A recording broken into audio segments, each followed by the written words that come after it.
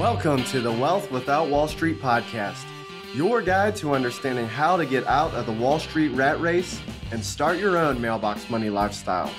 Now, don't let these handsome Southern draws fool you.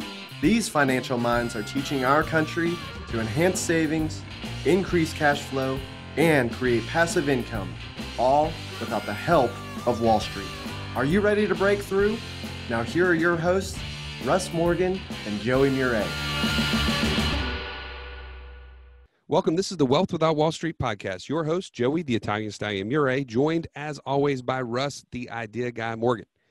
Okay, you asked for it. You got it. July 2020 was our first passive income report. You loved it so much. You said, please keep doing it. So this is the August 2020 passive income report, explaining all the good, the bad, and the ugly of what Russ and I are doing within our own passive income businesses, how they're broken down, and all the stories that go along with it. So, Russ, tell me, first of all, before we get into that, it's good. We're going to have to eat our own cooking here. When you come to us and you say, hey, I want to create passive income, the first question, what is the first question that we're going to ask them, Russ, when they call us? What do you want? And then even, I believe more importantly, why do you want that? Okay, because we have to provide clarity, right? Clarity and motivation is if you don't have that, none of the mechanics matter. Well, I would say it's not for us to provide it, it's for you to gain it. 100%. If you're not gaining clarity for yourself, what is important to you, then you're probably not going to achieve it. All right, Joey, think about how many times in life that you set a goal for yourself and didn't hit it. I mean, you could just use any New Year's resolution that you ever put down. I mean, why you got to go there? Like, why do you have to point out that I'm not the picture of perfect health? Like, we all know I haven't. Well, I mean, I didn't say that you said that you wanted to be 25 pounds lighter. When I didn't say that. That was you. I'm just saying that we've all made New Year's resolutions at one point in time of our life, and by January the 18th have said, screw that. Yeah, it's over. All right, well, so but let's eat our own cooking here for a second, Russ. Let's eat our own cooking. I love how you say that. If I'm sitting with you and you're telling me you want to create passive income, before we jump into the nuts and bolts of what we've done, why are you wanting to create passive income and how much is your goal? All right, so for me, my why is important because, as you know, I love to create. And I want freedom and time to create. Just like everybody, I'll wake up in the middle of the night thinking of all of the people, the things that I was supposed to do, or people I was supposed to get back to, or the people I've talked to, wondering, are they reaching their goals? All of these things are stuck in my mind. And that's a filler of my brain. That reduces the amount of time that I will use to create. And knowing, just as we all do, that we get paid to help people. And the more people you help, the more money you make. And I've been to this point so focused on just creating to help people, and that covers all the things that we want. So my why, Joey, is I want to get to where we have all of our basic expenses and all of our lifestyle and fun expenses covered on a monthly basis. So that way I can pay people to help me with those other things. I can actually help people achieve their goals better by me not being the one having to hold on to all of those things, and then be free to go do more businesses. So for me, Joey, it's about $25,000 a month. That's what I want. That's what I want. Coming in passively, has nothing to do with our mainline business. And that number is a good rough estimate of, what I want to have without any worry, so that we can do all the fun things that our family likes to do. Well, and breaking that down, it sounds like a ridiculously high number, but when you break it down by what you need for taxes, I mean, that's an expense we have to account for. I think there's other people out there that talk about, passive income, and they leave stuff like that out of the equation, in my opinion. The other things are like your primary residence, a second home. Like those are things that you want. Those enhance your ability to do, like have the time with your family that you can't ever get back. Like your kids are only going to be this age one time, whatever. Well, when you consider, yeah, well, you consider as a homeschool family, we get to travel a lot more than probably the average family does. And it doesn't mean we have to, but we want to, and we take advantage of it. So that is expensive. I see those as the experiences that I would rather spend with them today while they're here in the house than, 20 years from now, just Megan and I doing it ourselves.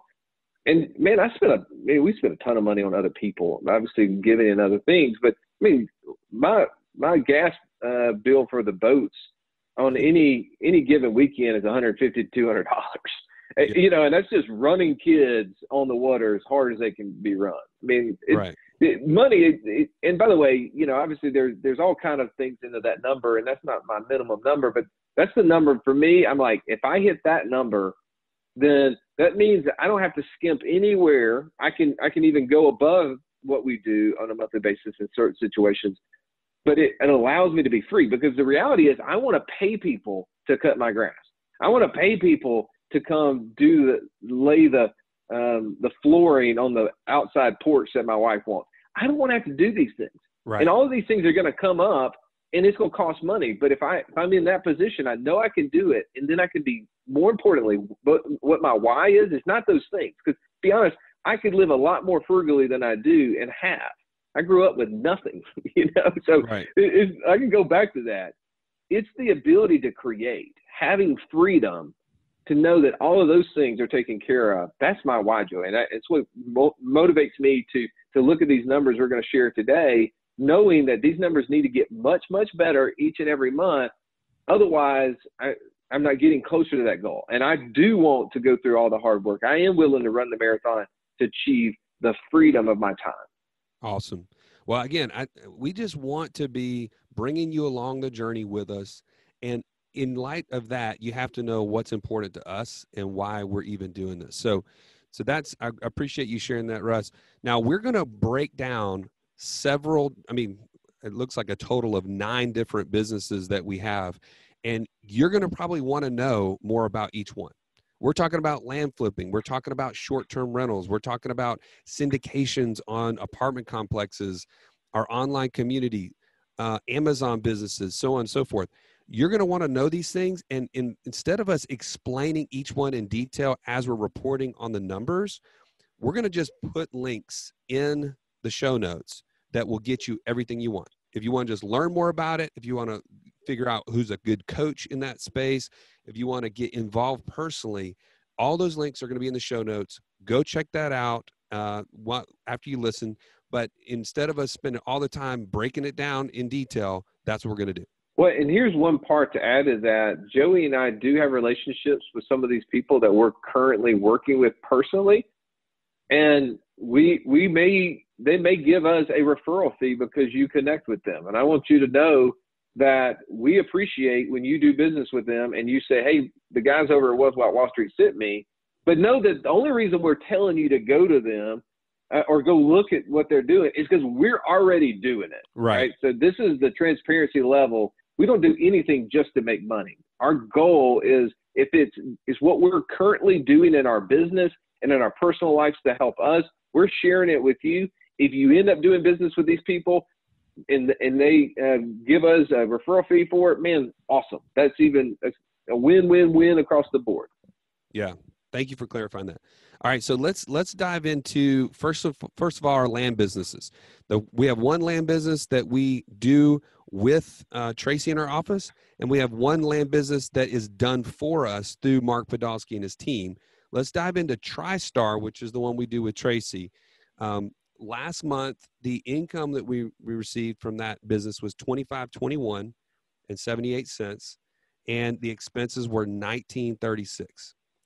All right, so let's be real clear. When you say last month, for the month of August, we netted $585 as opposed to the month of July, we netted $811. What was the discrepancy? What happened there? Yeah. Okay. Good point. So in August, we had a big expense. One, we had to refund somebody their entire down payment and doc fee because we weren't able to give them the property we told them that we could. We actually, we actually bought on paper, or I guess a handshake. We said, hey, we want to buy this property from you, sir. He said, yeah, I'll sell it to you. But he kind of dragged his feet on getting us the deed, the recorded deed. And so subsequently, Tracy actually went out and started marketing it and found a buyer before we technically owned the property. So what do we tell her? Well, she thought she owned the property, right? The person said yes. They'd already agreed on a price. She had already sent him all the paperwork. All he required was his signature, notary, or whatever, and was sending it back. She thought that the deal was done. She was waiting to get it so she could literally send him the check to purchase it.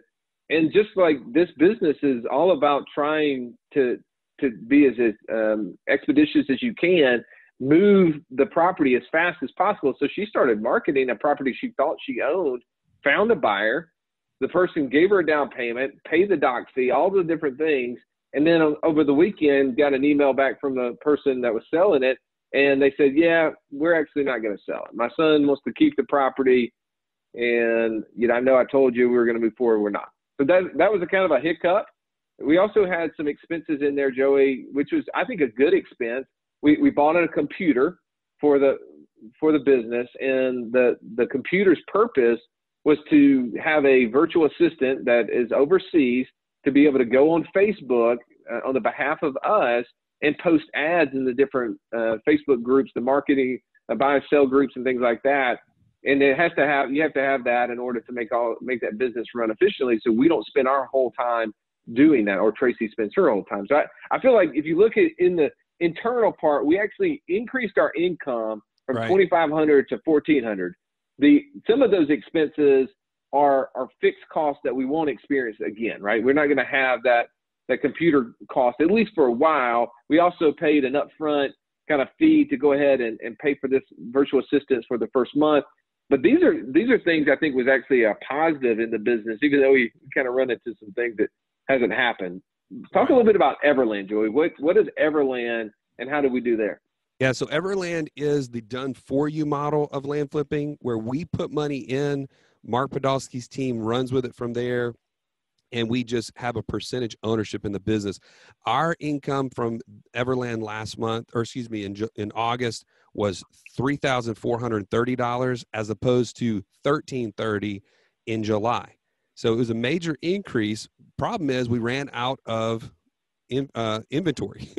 Well, this is a fun little project here, because this is something where you put dollars in and it starts kicking dollars back out, and it didn't require a lot of our effort.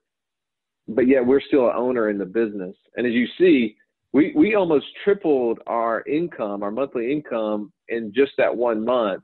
But yes, you're right, Joe. We ran out of property, and we sent them some more money so they could go buy property, but you messed that up.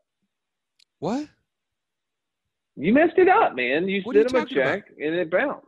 Oh, well, okay. So opening the kimono here. Joey's a moron sometimes, every once in a while. So as we've talked about on previous podcasts, we use a line of credit against our cash values in our policies.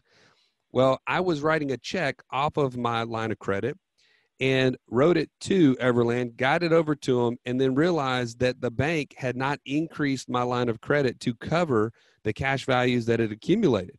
Well, that makes the check no good, by the way. And so I had to have them hold it until I got that worked out with the line of credit. Good news, that's behind us, but it did delay us about 10 to 12 days as we worked that out. Well, here's a good point to that, is that when you set up your line of credit, make sure it actually got set up instead of assuming that it was set up and assuming that all the policies were applied correctly.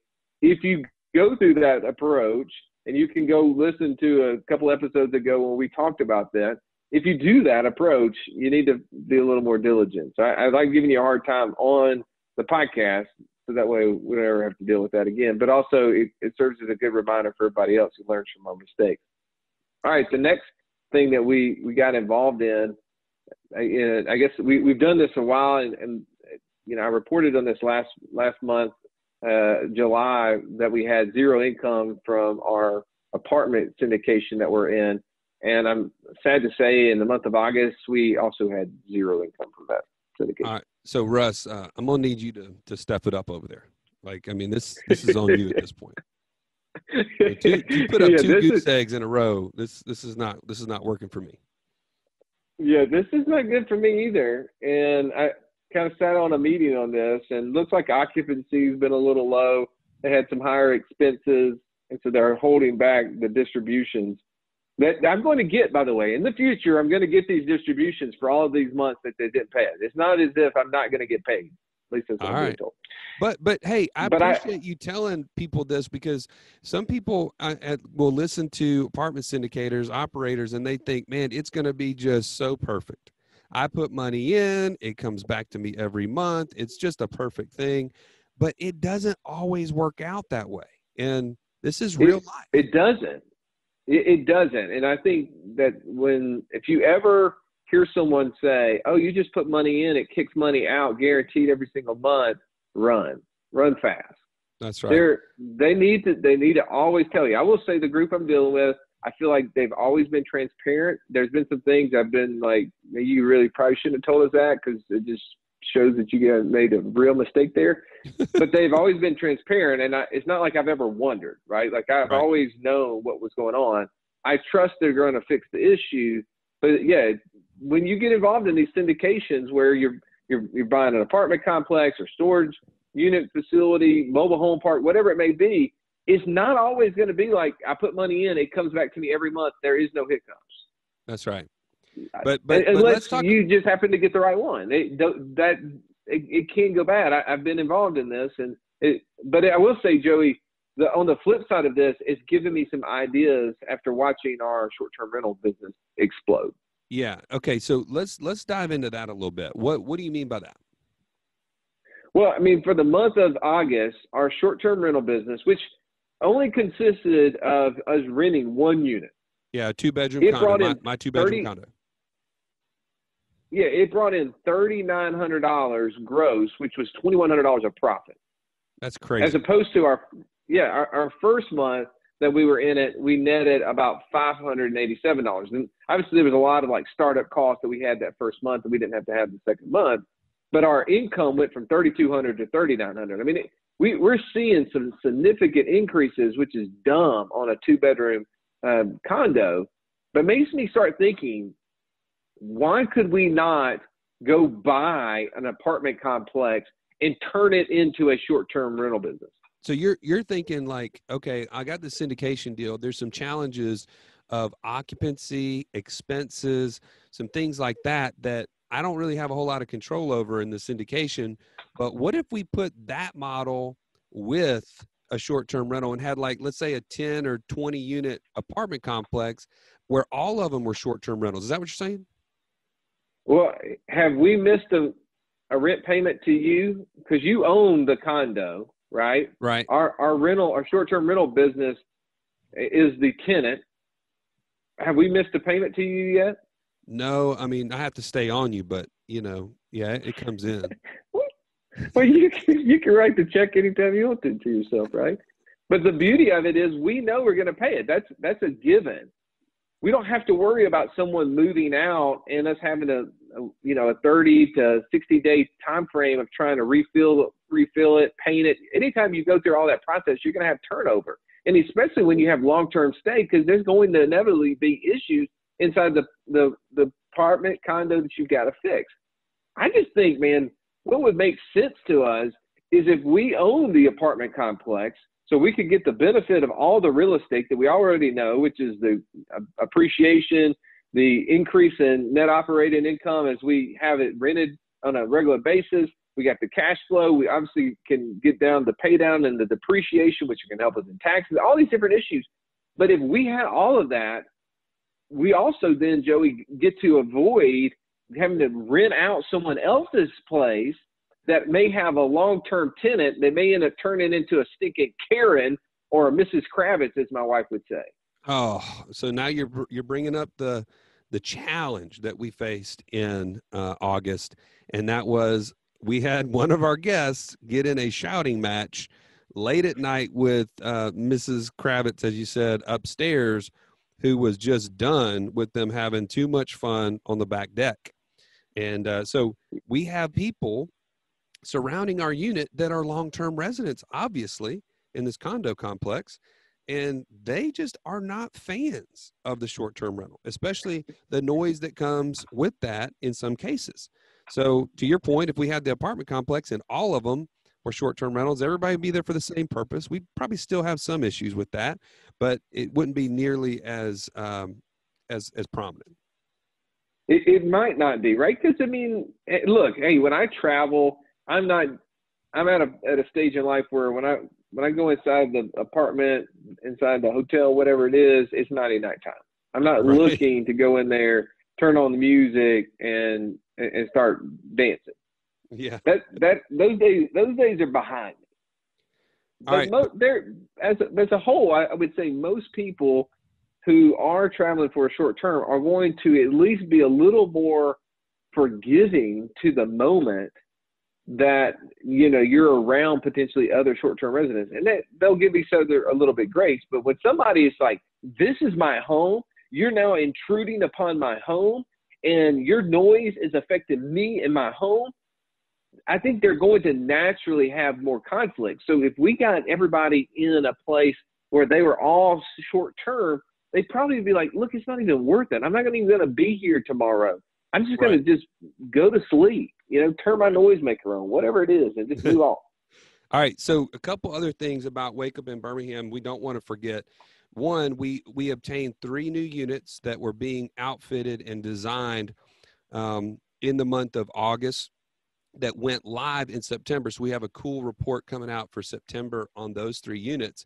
But a couple things about that. Number one, a great idea that our operator came to us with is to bring a local designer that could learn from the designer we flew in on the original unit from California with all the expenses of her team and all that. And we brought this local designer that could learn from her and her team. And now they were the ones that outfitted these other 3 units. That was huge for us. Yes. It saved us a ton of money. Yes, because the first unit, we flew someone who'd done it 200 or 300 times before, which we felt like was super needed for us to see what that looked like. But obviously paying for travel and for food and for them to stay, that was expensive. And having local designers who then was able to copy what they did, it saved us a bunch. We got those 3 units at the end of August. I think it was like the 24th. Yep. And they had we had all of them ready to rent by the 1st of September. Even one, I mean, here's a story that, you know, people want to ask about how's it going. We actually booked all of these. We did the same exact model with these 3 units, even though before we had them available to rent, we went ahead and took the screenshots. So there was like a little virtual image of what the inside of these units look like that the apartment complex was promoting, and we put that on Airbnb's website. So we were promoting our 3 units for rent starting September 1st, back at the beginning of the week, like August 24th or something like that. I think it's when we put them on, when we officially had access to that stuff. Well, we went ahead and started marketing them. Obviously, we showed it being booked out for that week. So then it looks like, oh, this is a great place to go. And we had like coming soon, you know, more pictures coming soon, brand new unit, brand new renovation. It had all the different details to it. And we went ahead and booked out. Each one of those units had nights booked.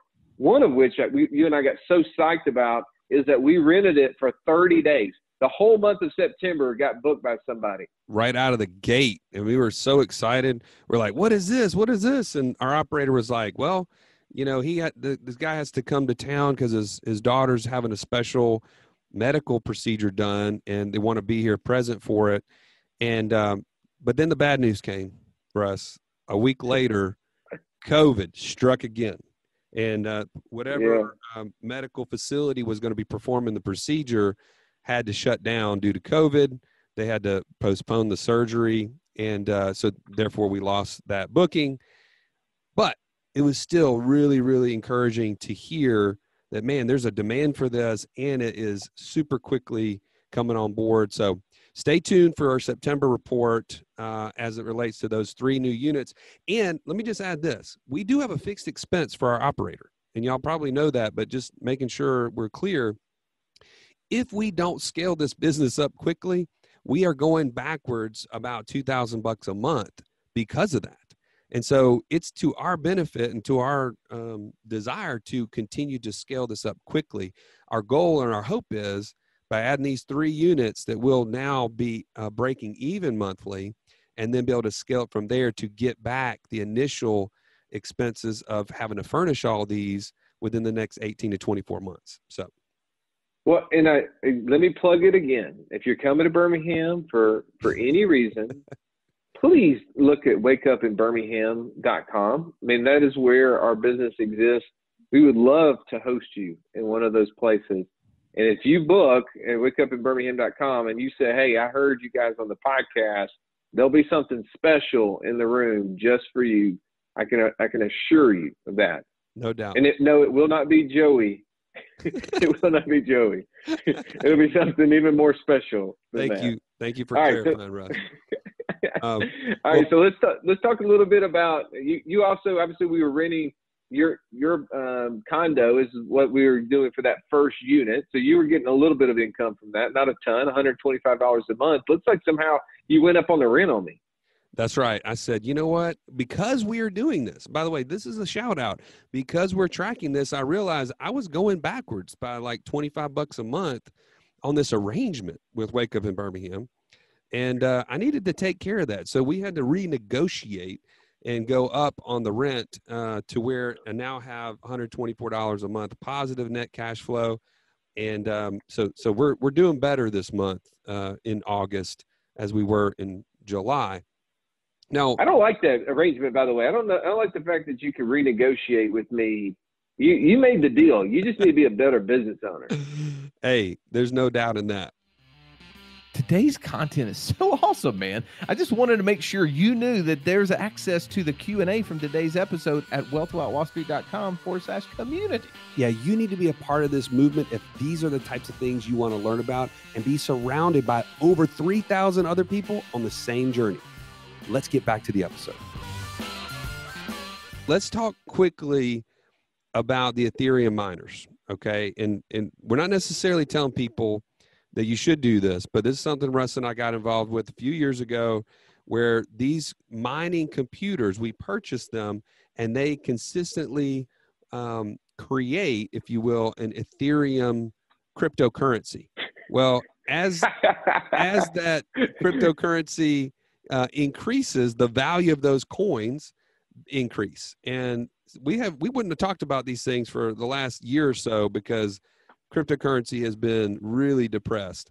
But in the month of August, we had some success. Russ, you want to talk about that? Yeah, I love the way you said it creates cryptocurrency. It's magic. That clearly shows you how much Joey knows about this business. It's totally passive. So we own computers that solve a problem. And when they solve the problem, they get paid in a digital currency that is Ethereum. Ethereum is like the second largest digital currency behind Bitcoin, probably a name that you've heard before. We get paid in those coins, and those coins translate to dollars. And last month, we brought in $4,219 worth of those coins, and it cost us about $1,600 in management fee because those things burn a lot of energy. The power bill to maintain them and the technicians who just check on them to make sure everything's going well is fairly expensive. We had $2,600 in positive cash flow from those last month. That's going in the right direction, as you said, Joey. I love the fact that Ethereum's price has increased. It is if it gets back to $1,000, you and I are going to be dancing. If it goes any higher, then we're going to be selling. But I like the fact I like that is an option. I'm not telling you to go buy these computers. We've owned them for 2 years now, and we just brought a couple more back on board. We actually had 3 units that we we were not even mining for quite a while because the price to maintain them was more than what they were actually producing. But since the price of Ethereum has gone up, we went ahead in the month of August and said, yep, let's go ahead and switch that arrangement. We want to start mining those again, start paying the bill. And it was a profitable enterprise. All right, moving forward. We also run a community, the Wealth Without Wall Street community. I hope that you're already a member of this. If you're not, go to wealthwithoutwallstreet.com/community, join. It is free. There's so much content in there that you will never feel like you don't have access to the tools needed to help you become financially free. You've got a network of people to do business with. We also in there have different groups. And one of our groups is our inner circle. Our inner circle, Joey, gives people a deeper insight. It gives them access to you and I. So that from that, they pay to be in there. We brought some revenue in from the community last month as well.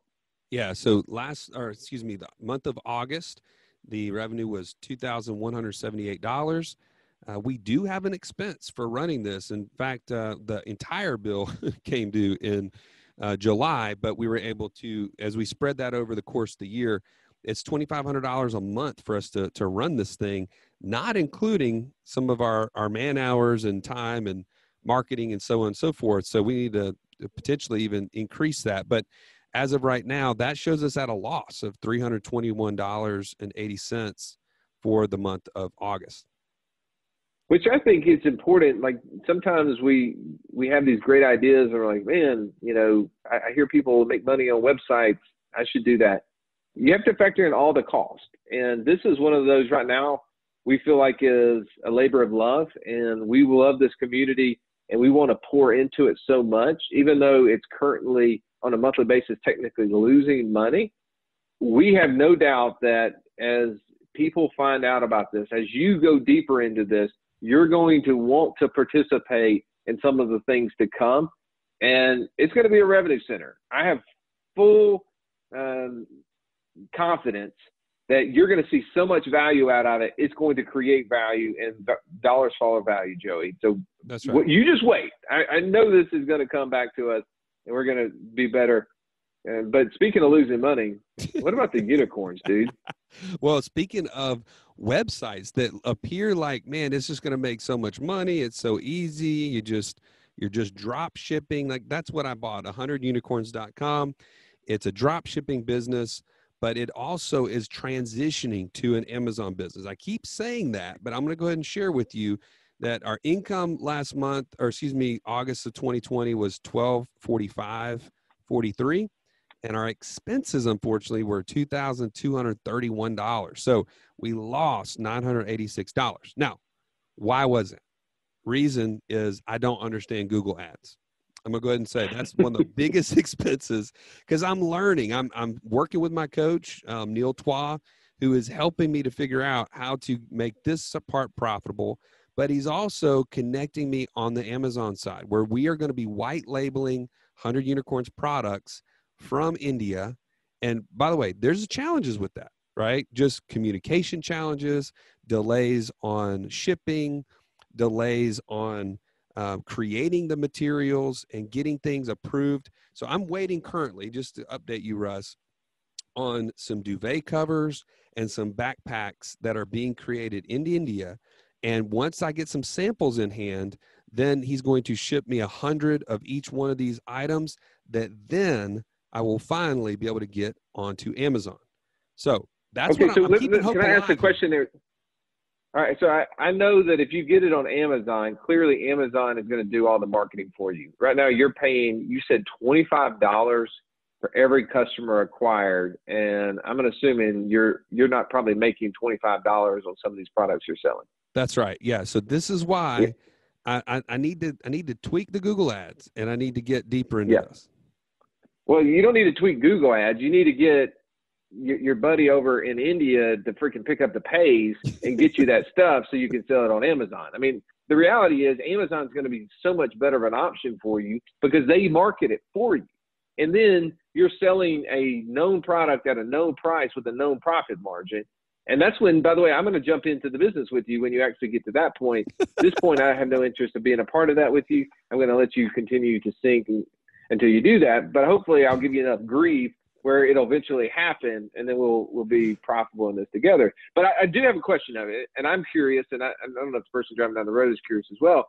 So when he sends you 100 unicorn backpacks, I just cannot imagine this showing up at the Murray household, and how pretty much every one of your girls are gonna be like, okay, this one's mine. Maybe. So you end up with 95 backpacks to be sold after they all get their own.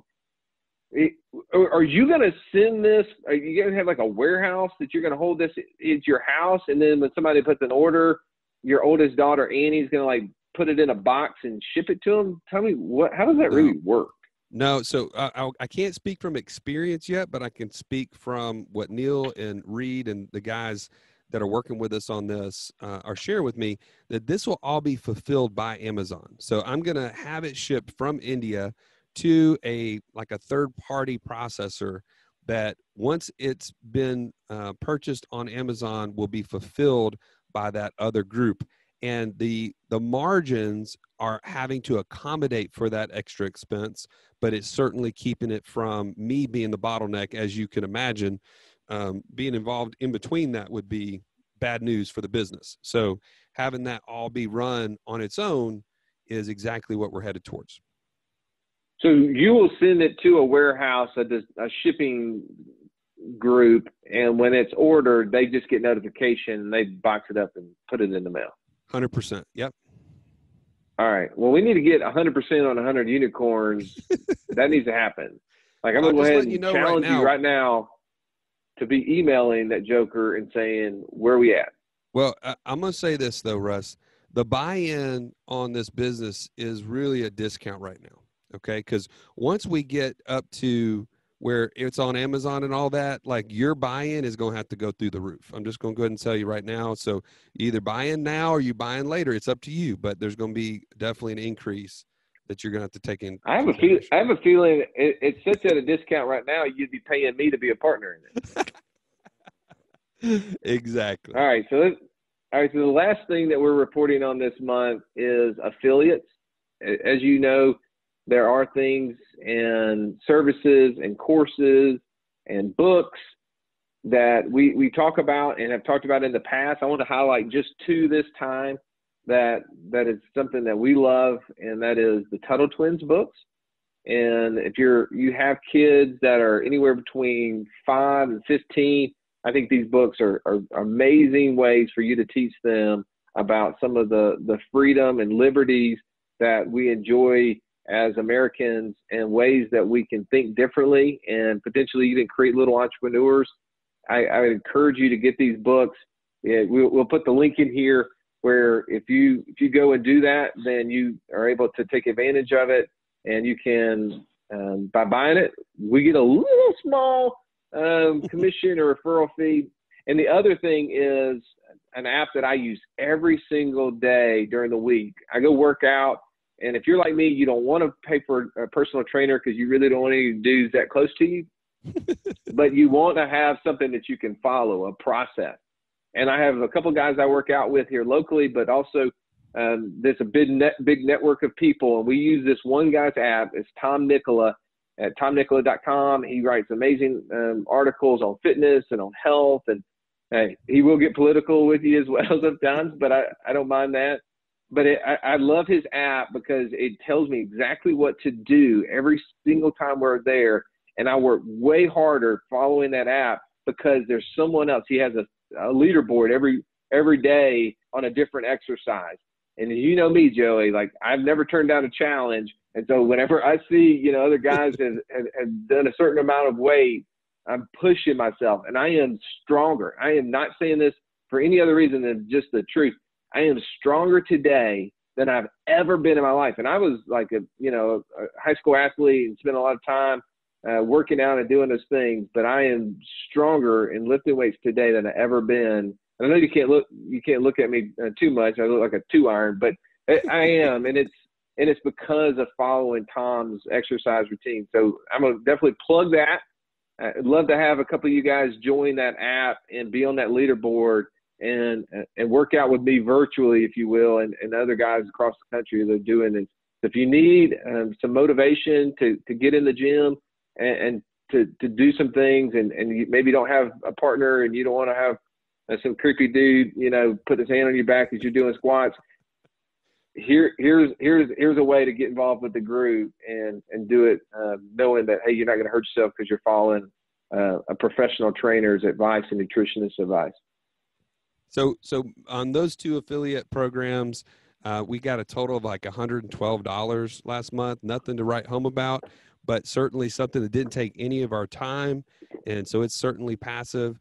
So if we round everything out, including our expenses, our income from all these different places, and again, if you want to learn about these, the links are in the show notes. Go there.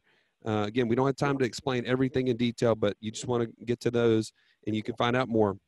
The total net income on everything was $3,502, which was an increase from July of 2020, was $2,447. By the way, just to clarify, if you do go to our July 2020 episode, we did not account for the community expense of $2,500.